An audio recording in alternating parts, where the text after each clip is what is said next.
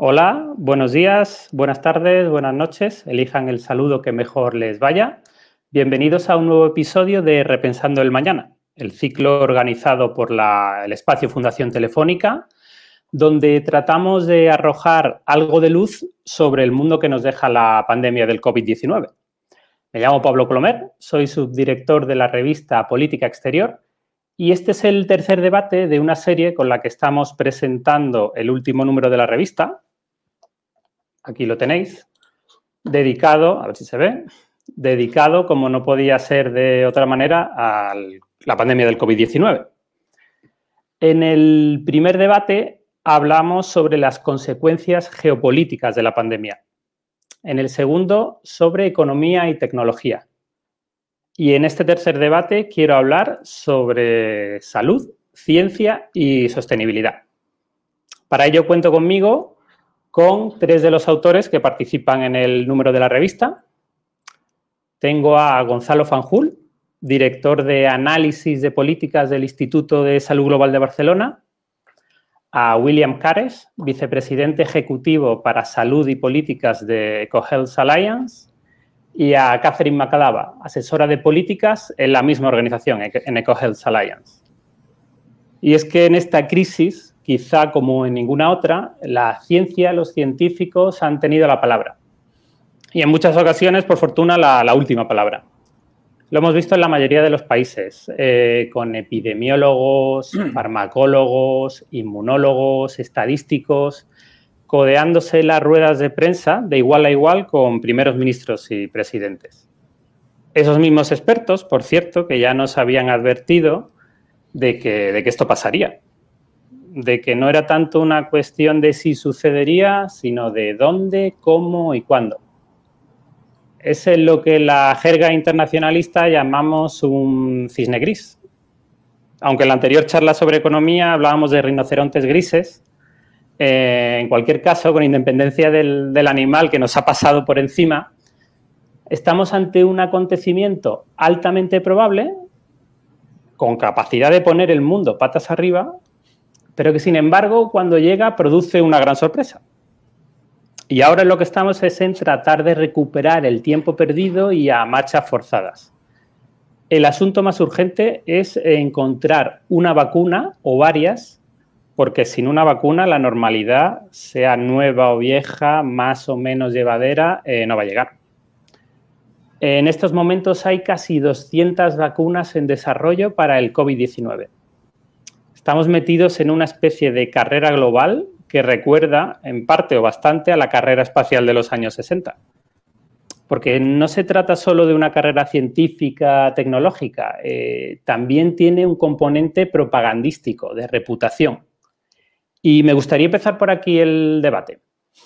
And I would like to start with Gonzalo, whose organization, el Instituto de Salud Global de Barcelona, is helping in the international effort to develop a safe and effective vaccine as soon as possible.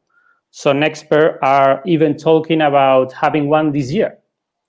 But then we will need to produce them in huge quantities and make sure that everyone has equal access to them. Because in a pandemic, in spite of the lockdowns, until everyone is safe, no one is safe. So, Gonzalo, how is the race for the vaccine going? From the clinical point of view, but more important, from the political point of view? Because it seems that we are, in spite of a collective effort, we are seeing a more winners take it all game, each actor competing against the other. What's your insight? Thank you, Pablo, and thank you very much for the invitation, and hello to everybody that is listening to us. I think you have described it well. I think that we are living extraordinary times for many different reasons. We are facing extraordinary risks, and certainly I believe that the response that we are providing, both from the scientific and the global governance perspective, must be extraordinary. And in fact, the number of vaccines, the number of candidate vaccines that you have mentioned has no precedence. The rate to get a scientific response, the diversity of the different approaches that have been taken from the scientific perspective, the fact that we, at least if we are a little bit optimistic in the process of 1 year or 1 year and a half, we might have a vaccine in the market that is all of that is absolutely extraordinary. And to be frank, and this is a strange thing to say from a scientific organization, we are less concerned about the scientific aspects of these debates than about all the other aspects that you have mentioned before. I think that when it comes to this vaccine, particularly the vaccine, this is less so when we talk about treatments and diagnosis, but particularly for the vaccine, I think that first of all, we are facing an extraordinary challenge in terms of the production and distribution of the vaccine. Just to give listeners an illustration, right now we have the capacity to produce 200 million vials, these small like crystal recipients for the vaccine right now, and we might be needing something along the lines of various billions of vials if we were to cover the whole population. It depends on the estimation, but it could be over 5 billion per year.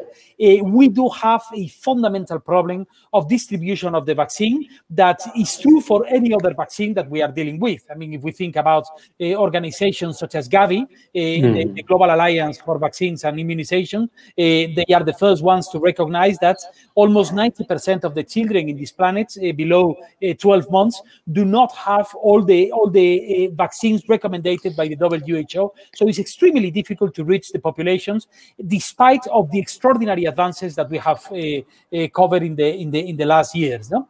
And that is why I think that what we are seeing is also extraordinary in terms of the creativity of the new models of governance and financing that we are seeing in place very recently. The ACT accelerator, which is the new governance structure that has been designed in order to deal with the diagnosis, the treatments, and the vaccines, is something that has no precedence. And it is our understanding that it is going to change the way we have governed global health in the last years. Of course, we still need a strong democratic multilateral organization like the WHO playing the role that it has to play. We are not saying that it shouldn't play a role, but it's obvious that there are many other actors in these debates that must have a very relevant role. This is also related with the creativity in the financing of the vaccine. Global health has been an area of considerable innovation in terms of vaccines. In terms of financing. Instruments like the IFIM, the International Financial Facility for Immunization, instruments like the Advanced Market Commitments. These are all the results of the creativity in the development area that we have not seen in other areas. No? But let me finish with something that we are very concerned about that you mentioned in your question, which is the issue of who owns the vaccine, the property. And I believe this is, again, another area where we are. I mean, if we are intelligent, I think we are about to see important transformations in the status quo, in the business as usual. I think we now have two extreme positions. One is the status quo, the way the intellectual property regime that we have seen in the last 25, 30 years since the WTO agreement. And on the other extreme, the idea that all kinds of intellectual property should disappear. I think that we are going to see a solution that goes somehow in the middle. First of all, we need to guarantee that the common interest is above the private property of the vaccine. But then I think that we can also be creative in introducing positive incentives beyond the negative, the coercive incentives, positive incentives in order to facilitate the participation of different actors. Maybe this is something that we can discuss later. So these are all the elements that are on the table, far beyond the strict scientific debate and challenge. It's a fundamental one, obviously. Thanks, Gonzalo. Regarding the critical field of prevention, the other side of the coin, of not having to run the 100-meter race to get a vaccine, I would like to speak with William. about it, because it seems that today prevention is more necessary than ever, but more difficult as well. We are living in a world full of epidemic risk, with more human interaction with animals, a boom in international travel, the mega cities resembling petri dishes, and climate change, which is shifting the geographic spread of some diseases like Zika or malaria. William, how this anthropogenic era, this world shaped by humans, is creating what seems a free buffet for zoonotic diseases? Because it seems like a biblical revenge from nature. Yes, indeed. It could be a biblical revenge if the viruses and the bacteria had that consciousness level of thinking about it. But I think, hopefully not. Living organisms just take advantage of opportunities to grow. And I think what we've done in modern times is provided more of those opportunities. Certainly part of the risk is that there are 8 billion people on the planet. And so we are covering more of the planet. We're living more closely together. And as you said, with modern times, there's travel and trade and movement, which changes an epidemic to a pandemic because it can spread by definition, of course, amongst the continents. I think we have made amazing advances, medical advances, of course. So the vaccine story is so encouraging and exciting. I don't know that we're making the same level of advances in other parts of society that we need to reduce the number of these diseases, reduce the impact of them as they occur, and really talk about prevention the way you're talking about. And we do that with other, of course, in other parts of societal problems that we deal with. So if you think about traffic accidents, mortality, people dying in traffic accidents, we've really engaged that across different parts of society. We don't leave that up to doctors in emergency rooms and then tell everybody they can drive as fast as they want and they don't need to use seatbelts, and cars can be really dangerous and roads can have holes in them. And no, we don't need insurance. We'll just let the emergency room doctors fix it after it happens. So we don't do that in society. We have driver's education, we have highway safety design, we have engineers engaged in the way cars are designed. So we take an all society approach to reducing the number of people that die in traffic accidents. So really the premise is that we should do that for health also. We may be a little biased because I live in the United States and our healthcare system is somewhat response-oriented. We get paid, doctors, the medical system only gets paid to give treatments. So we're not really, even in our system, we don't think about prevention as a worthwhile investment in healthcare. So there might be actually some deeper rooted biases in our culture here in the United States that might not always exist in other countries. And I haven't really thought about that a lot or explored it. But it is one thing to consider because there's something about that the prevention doesn't seem to be a big part of our approach. And that might be just human nature in general, that we don't weigh risk properly, that we're not very good with risk evaluation as human beings until the big problem happens. It's a little bit pessimistic, but it's a reality, yeah. Thanks, William. Catherine, following William's thought about prevention, how do we push politically to involve all these much-needed actors to deal with the massive challenge we are facing now? I think we have to shift our lens a bit. So really, these are not just public health issues that we face. They're really environmental issues, animal health issues, animal production systems, extractive industries, trade and travel. It's kind of across the board.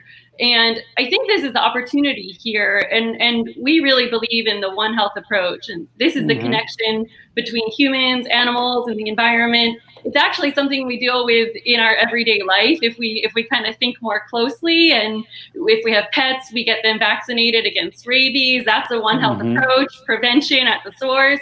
If we have seasonal allergies like I do, we're very aware of our environmental interactions and how we can minimize those risks and impacts. And but I think we have to do that more on a a broader scale and say, how are we changing our environment? You know, what implications will that have for our health?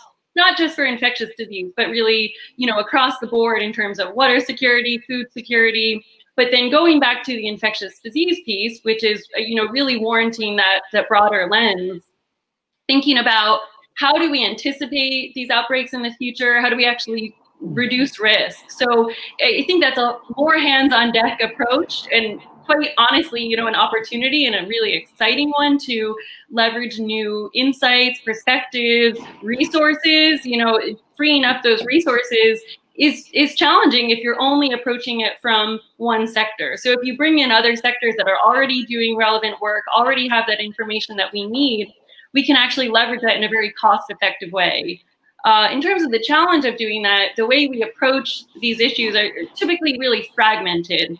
And I think that's something that we need to have a more honest dialogue about at global level, at national level. Mm-hmm. We've seen really exciting developments with One Health coordination platforms at country level that are kind of embracing this coordinated approach, recognizing that there's no other way to do it, you know, based on the limited resources. Resource scarcity is a major issue in many countries, or most or all countries, but especially those that already have very limited diagnostic capacity, so that if you have a novel pathogen spilling over, you're not likely to be able to catch it right away. That's a you know, big challenge, but a big opportunity too for technological innovation.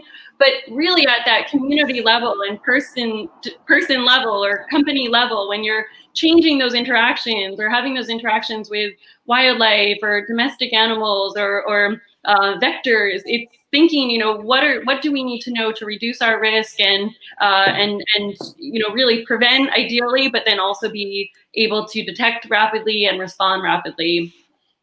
And I think when we look at global institutions, we need to be more honest about our blind spots and what we're not addressing. You know, what sectors are not at the table, especially for the global health security agenda? Why is the environment sector not fully at the table yet? And how can that really be a focus of capacity development where needed, surveillance systems, just so that it's a seamless system and you bring it up to the level that it needs to be and can really contribute positively. Yeah, totally agree. Thanks, Catherine. Going back to Gonzalo. Gonzalo, in your article, you mentioned that due to this pandemic, the health is starting to be seen as an investment rather than an expense. We see the health system vindicated around the world, sometimes with hard pride, as one of the pillars of society. But it seems to me a nationalistic, a reactive move more than a proactive and international one, despite the fact that this crisis is essentially global. So do you think we will see a significant push for universal health coverage, something very needed during a pandemic, to fight a pandemic? Because I'm not very optimistic, given the current state of the international arena, sick with protectionism. What do you think? We opened the article in Política Exterior with an image that to me was striking, which is the image of Boris Johnson coming out. Well, two striking things in the first press conference of Boris Johnson after he went out of the hospital. No, the first thing was thanking immigrants for the work that they were doing for him, which is something extraordinary in itself. Ironic, yeah. Ironic for somebody like Johnson. But the second thing I thought was really going back to the NHS and going back to the public health system, the national health system in the UK, as one of the most important public treasures of the country. And actually, he should know, because it was critical in the campaign pro-Brexit. And I think that this is a feeling that many of us feel in our countries, particularly in European countries and in other countries. The public health systems are seen as a fundamental protection net, as a source of security, as a protection against that what we call in the language of global health the catastrophic expense. No, that is the possibility that you can really get indebted for life because of a disease. So this is absolutely critical in this regard, but also it is something very political. I think that in the intervention that William made about the US, we know that the situation, the perception of the public system in the US is much more controversial in this regard.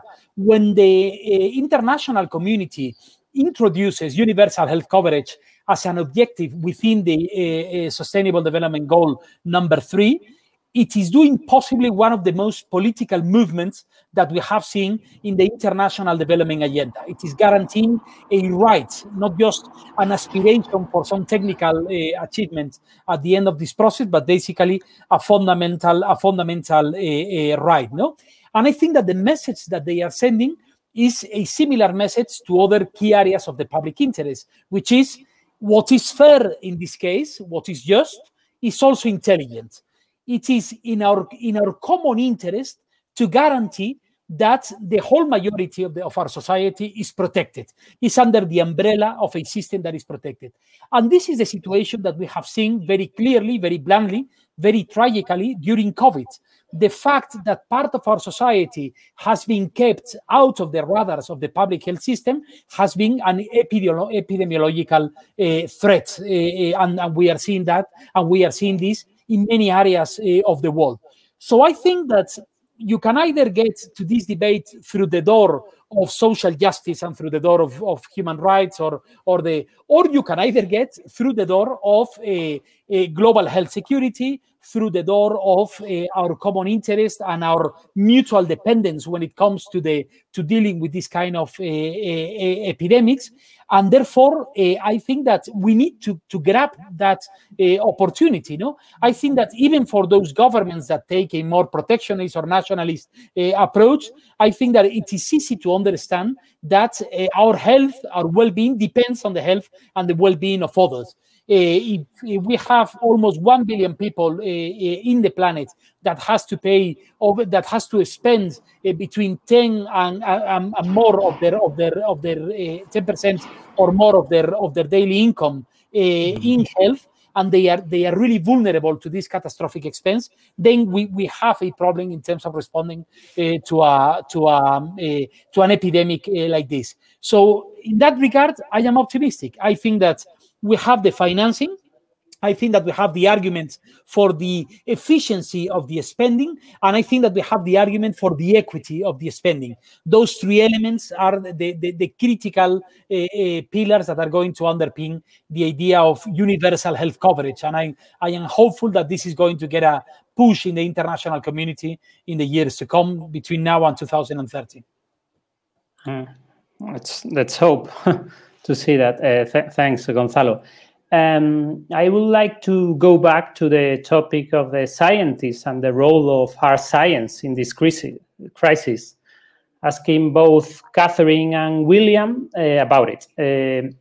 Why do you have to fight so hard in order to be listened? Because it reminds me the challenge of the climate change, the dilemma between mitigating the global warming and pushing for economic growth. In this case, discussing about closing or opening the economies, as we are seeing in the cases of US or Brazil. This dilemma is always used by some actors as an excuse to inaction or reaction in some cases. Do you think this crisis is going to help in that regard, or we will see a new line draw between the concerned and the unconcerned? I don't know who wants to go first. Catherine, maybe William to Catherine. Okay. Sure. Yeah. I don't think it's so much concerned and unconcerned, but perhaps awareness and maybe a matter of priorities. So I think a lot of people have put in very genuine efforts to reduce risk from this current outbreak, the current pandemic, and care a lot about their own health and the health of their community and family. So I think people are really putting in a fair effort, but at a certain point, when you're competing with priorities with, can I pay my rent? Can I feed my family? Can I get treatment for other diseases? These are fair trade-offs, which, you know, people are concerned about. And I think we have to acknowledge that. And I think we have to be really honest about people are putting in the efforts that they can, and that there's, you know, some point where there's something not acceptable to an individual or a community, or the negative impacts of changing their societal structure will actually, you know, outweigh the benefits of more restrictive approaches. So I think those discussions are ones we have to be realistic about. But I think at the same time, this has sort of awoken a lot of interest about public health and awareness about the value of public health. And there's been a lot of faith in institutions, even when things haven't worked perfectly in systems. Yep. I think there's a lot of trust in many countries. I mean, that can be improved in a lot of settings.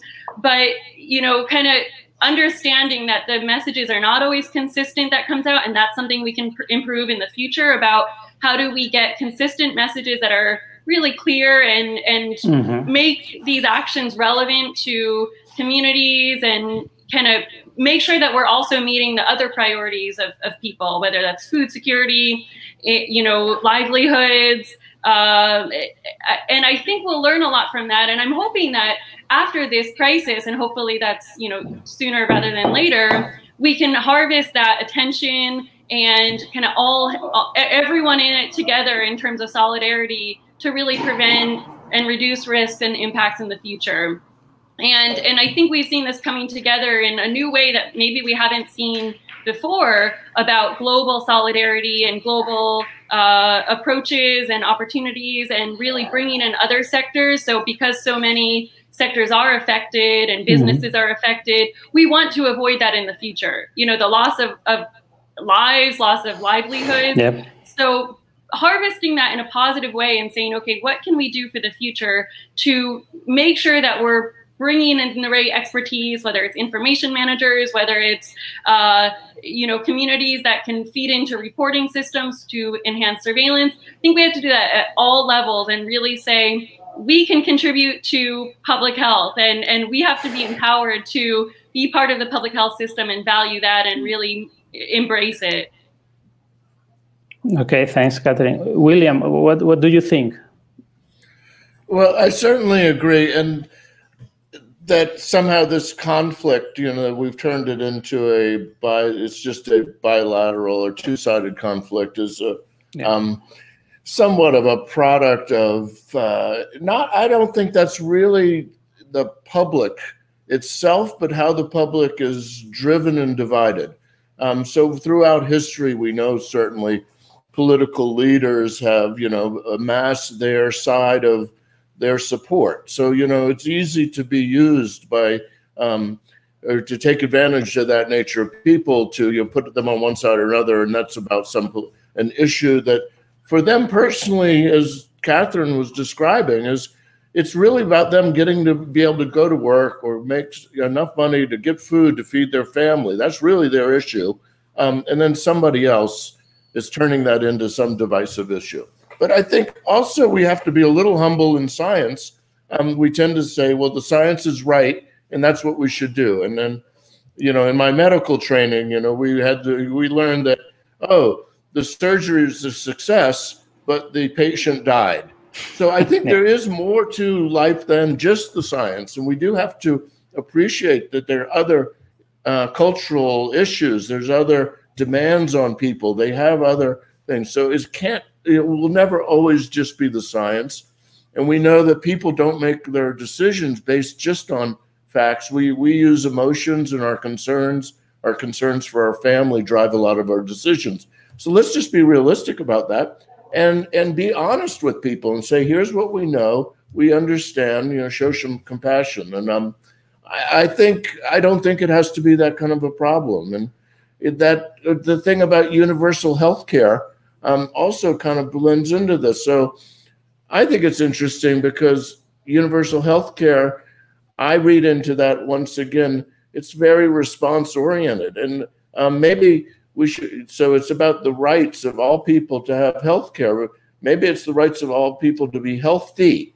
some matters about universal health, and then we can once again talk about prevention and getting, making sure people are healthy. It's not just a medical, it's not more doctors.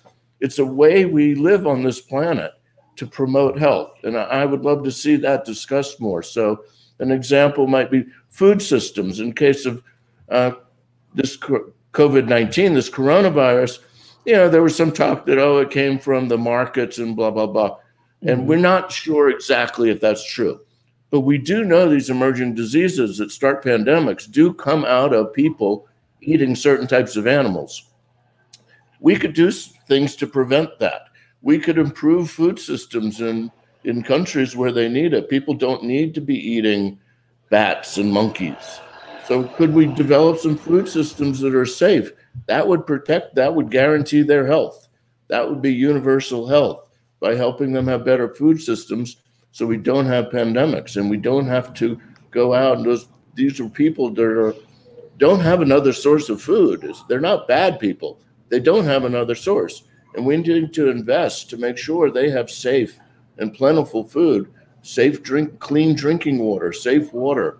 Those are things we can do to improve health, but to improve people's lives. And I think that fits in with this concept of universal health, I'm going to start calling it now, that we do something as society as a whole to ensure that people have a healthy lives and they have their rights and they can have a productive lives and care for their families. Yep. I don't know if we have much more time, but I would like to make you a question for the three of you. The same question. What are we leaving behind because of the fight against this coronavirus? What other infectious diseases, vaccines, peoples, regions are we being left somewhat abandoned because of this urgency that we are seeing in fighting this pandemic? What are we left behind? Well, if I may just, this week we are putting out a new policy brief, precisely trying to capture that same question, the opportunity cost of focusing most of our resources and our political, both political and financial resources on the fight against coronavirus. And we try to illustrate that with three of the main pandemics affecting developing countries, with like malaria, HIV, and TB and tuberculosis. No? And for instance, I can give you, some of the estimations that are now being carried out. Some of the models are suggesting that just 6 months of stopping the usual routine, the treatment, which is not universal right now, but imperfect as it is covering millions of people right now in terms of HIV antiretrovirals, for instance, it could cause an additional 1 million deaths per year, 500,000 in HIV and 500,000 in tuberculosis, no? Which is something absolutely extraordinary. We are seeing that across Africa in terms of the impact on routine immunization policies, for instance, and others. And we do have some precedents in this regard. For instance, in the Democratic Republic of Congo at the Ebola crisis and the way it affected. And so I think that this can be huge, and this is really important. That is why I want to come back to the broader argument that has been made, because I couldn't agree more with what both Catherine and William have said before. And I think that William's approach to the concept of universal health coverage is the right one. This is far beyond just reacting. This is about preventing. It is about avoiding healthcare completely, if at all possible, because people have healthy lives, and this is about what Catherine mentioned, health in all policies, about the social, economic, environmental determinants of health, and addressing everything. And this is, I think, the beauty of the logic of the Agenda 2030 in that regard. It provides us a framework, a roadmap that can allow us to consider all these elements together. I think that the work that Eco Health Alliance is doing is absolutely fundamental in this regard.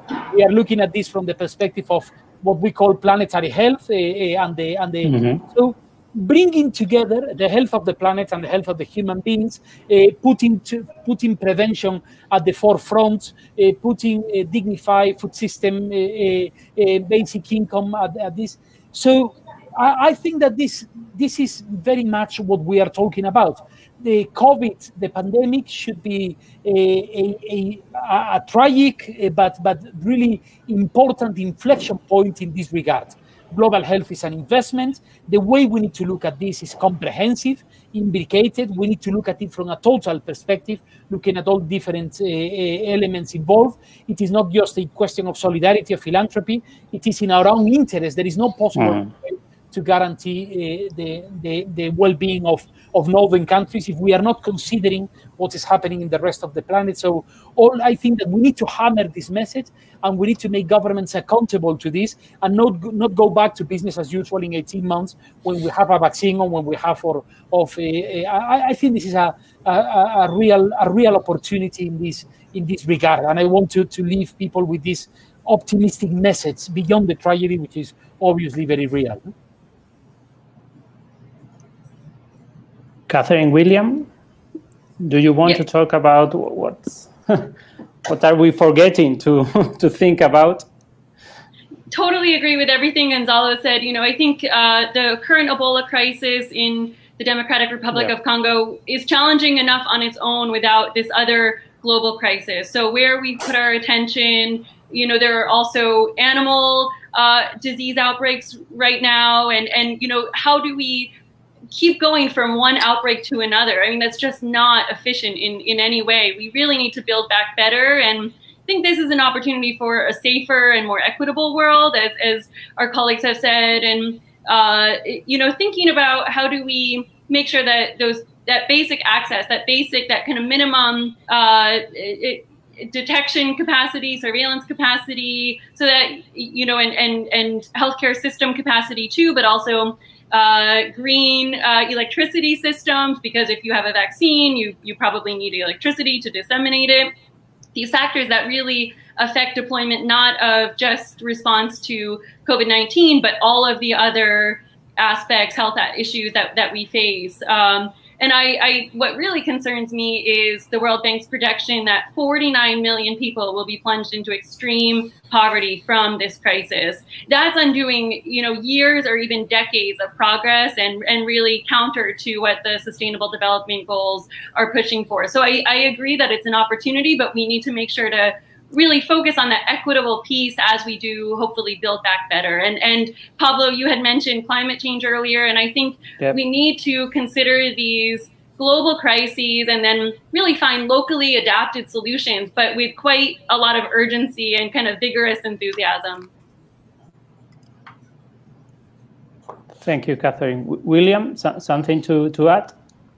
I would only say that as Gonzalo too is referring to this thinking about how the world, you know, can be divided up or isolated for pieces, and I think that awareness has come to everyone's attention that we're all here together, and we're going to have to find out solutions, and helping other countries with disease problems, or helping them prevent disease problems, is not just philanthropy or charity. I like that he made that point. It's really, it can be seen as selfish, and that's okay, that we're all in this together, and we have to protect everybody has to be protected from these things. But I do, so I think in some ways there's a opportunity to kind of capture that thinking, but I would like to see that expanded about what that really means, and not just, okay, we can deal with this disease and then we solve the problem and forget about what's causing these diseases to occur. So I think there's an opportunity to work there now. And there's the disparity in what we're seeing now, of course, will lead to lost lives. So as Catherine mentioned, estimated mortalities, but there's a weird irony in it too. In the wealthier countries, the more developed countries, where people are lucky enough to be able to work from home, you know, we're going to see increase in diseases. They're not going to the doctor, so they're going to see more things related to obesity and diabetes and heart disease, and they're just sitting at home eating and not really active. And then the less developed part of the world is starving, and we'll just have mortality from pure from poverty. So it's almost like this bimodal effect or barbell approach to just exaggerating the kinds of problems we've had before by this pandemic, just disrupting systems. So these are serious issues, and ironically, they're not really medical. They're not medical, and I think Catherine referred to that right in the beginning of our conversation, that it's not just a medical issue. That's not what's causing it. It's about how society operates. So the response to the pandemic has caused far more economic damage than the virus, is doing. It's not a medical expense. The cost of treating people is not the cost of the pandemic. The cost of the pandemic is people not working, but not being able to travel, not to be able to go out, the closing down of businesses. So, I think that is, really, when you talk about are we missing a cost? It's this huge impact on economic development, and of course, the poorest countries are going to suffer the most. It will take them years to pull out of this, and some of the rich countries are lucky and they can borrow money at low interest rates and they can issue bonds, so they can move out of this a little faster. But it is not evenly distributed, the pain of this disease in these outbreaks, and I'm hoping that we see that in a new version of the future for us on this planet. I think we have a little more time, so I'm gonna ask a general question, because the three of you are making a call for global action, universal health coverage, global prevention of these zoonotic diseases. But it seems right now more difficult than ever, because we need almost a geopolitical move from two countries that are fighting against each other. I'm thinking about China and the US. They are competing against each other in the global narrative of who is to blame for this pandemic and so on. But how do reconcile the fact that we need a global action in a world where the two superpowers are killing each other? I'm sorry, I'm a little bit pessimistic in this regard. I don't know, what do you think? I'll jump in first and just say that's why we need you. That's why we need Politica Exterior. That's why we need the media. We need children to be educated about the global nature of our future. So I'm not one just to defer and hope some politicians make the right decision. We need to be active in what we talk about. We need society. People need to be engaged. And politicians will, eventually they have to come around and represent us, because in many countries at least where they can vote, they can have a voice in who's going to represent them. So it might not be this week or next election, but if you look over the trend over time, societies do follow what people want. And the question is, can we give people information to make good decisions on? Because, of course, without good information, they can make bad decisions. But I'm not sure that what this conflict between China and the United States is a conflict between American citizens and Chinese citizens. There's a political layer on top of that we're reading and seeing. If I go outside and ask somebody on my corner store what they think of China, they go like, "Well, I haven't really thought about China. What do you want me to think?" So, I do think, we're kind of magnifying it. I'm not sure it's just the United Nations. I mean, we need a United Nations, but once again, I'm not sure that adding another layer of politics is a solution. It's a good, we have to have it. But I think the public needs to be, more outspoken about what we want for our future, and kind of demand that working together. Yeah. Sorry, Catherine, go ahead, please. I'll just briefly, I think I'll add that, we don't have to wait around for the global institutions to have, positive change. I think there's a lot we can just go out and do. And one thing that scientists can do is, maintain or strengthen those collaborations with other countries, have that information sharing, that knowledge sharing, because I think the more variability that we know about, the more that we can develop solutions that really work and are best practices, and then that can be locally implemented and adapted. So I think that collaboration, and of course it's not just in science, but across the board, the more that we can do that with sharing approaches and collaboration, the better. Yeah, okay. I would like to say, well, first of all, that I agree with I very much agree with what they just said. I would add that it's never been easy. I mean, it's not that we have ever had a situation where there were not. I mean, we built the multilateral governance system in the middle of the Cold War. The welfare states were built in the middle of crisis, and thinking about the Great Depressions and the kind of precedents that we can think about right now. No, now we have the will of a good share of the global population. We have the science and we have the information to do this. We have the shock that this crisis has provoked. I mean, if we are intelligent, it is possible to turn these shocks into opportunities, as we have seen in the past. And also, this is related to the conversation that you were having before about science and the role that this is playing.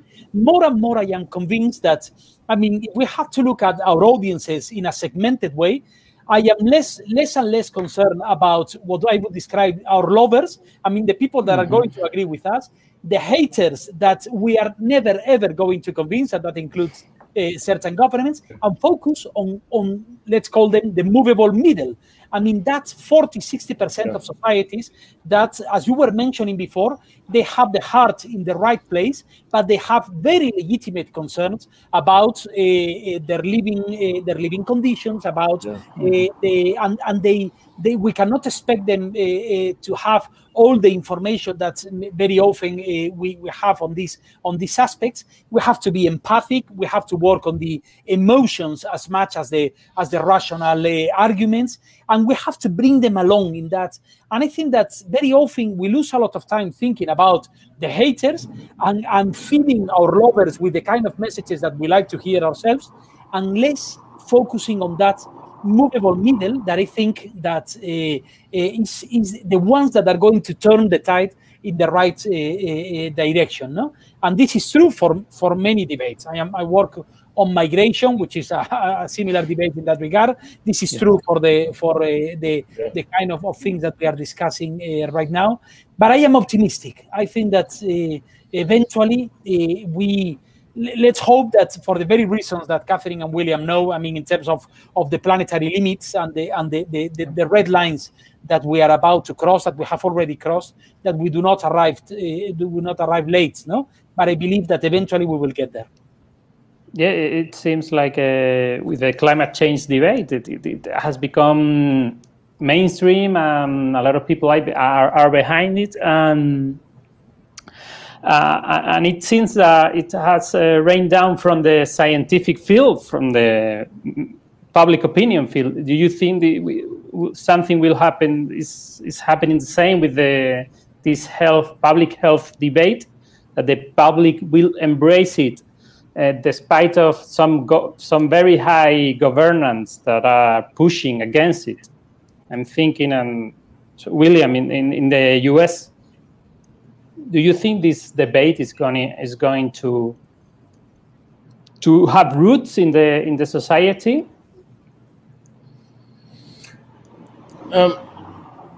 Could you Sorry, I have framed very badly the question.